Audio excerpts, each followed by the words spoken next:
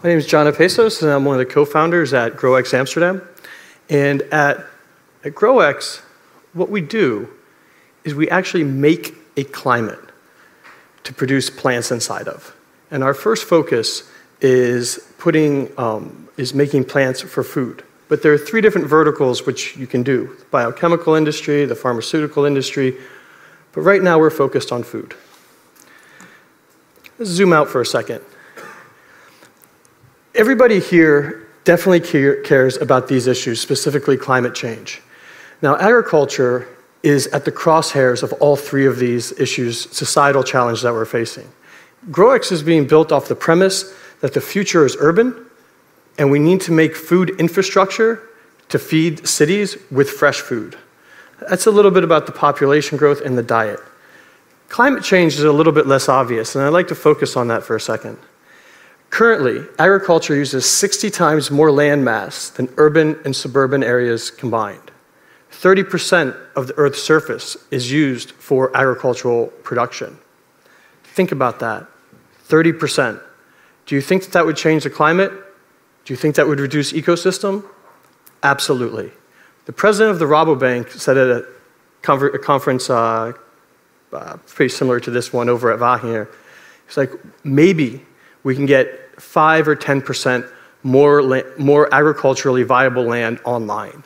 But I'd like to impress upon you all that it's up. The other thing, too, is how that food gets here.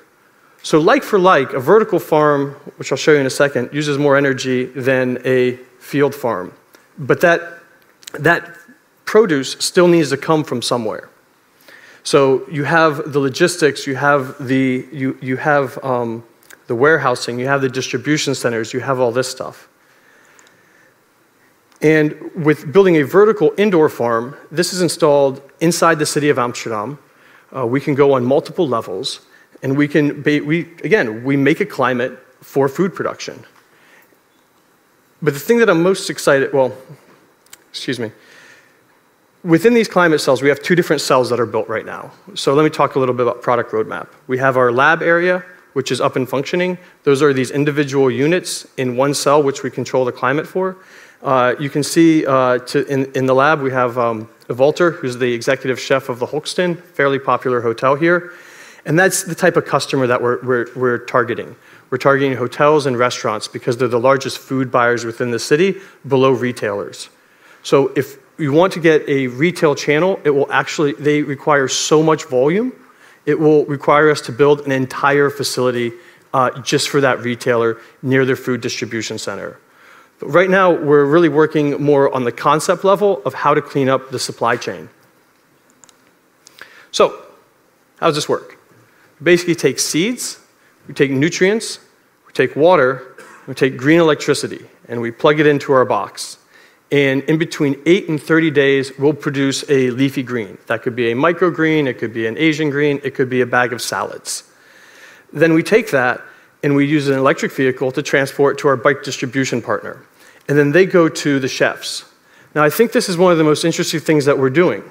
We're working with chefs. That's not how agriculture works, okay? A greenhouse's customer isn't you. It may be a retailer, but it's not you, and it's not a chef. It's somebody who shows up with an empty container looking to fill it with tomatoes or basil or whatever it is that they're growing. What we're trying to do is basically reconnect agricultural production with the end users. And I think the chefs could provide valuable content on flavor, on nutrition, on how to cook things better. And that's the direction in which we'd like to go. So by doing this on an end-to-end level, what we have done is we've collapsed the entire supply chain, we've started production local, we've added a just-in-time factor. So like when Chef Walter needs a bag of basil, well, we will either ship it to him a little bit undergrown, perfectly grown, or overgrown. So we have about a 72-hour window that we can just leave it there. So as far as doing the correct demand and prediction analytics, we basically don't lose food in our production system.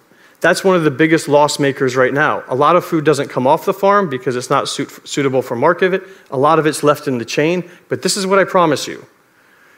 When you get your greens, they're a week old.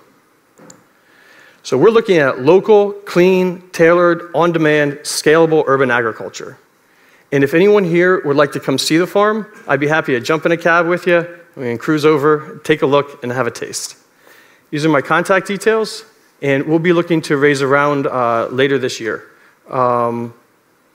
Probably in September or so, but happy to start the conversation now. Thank you.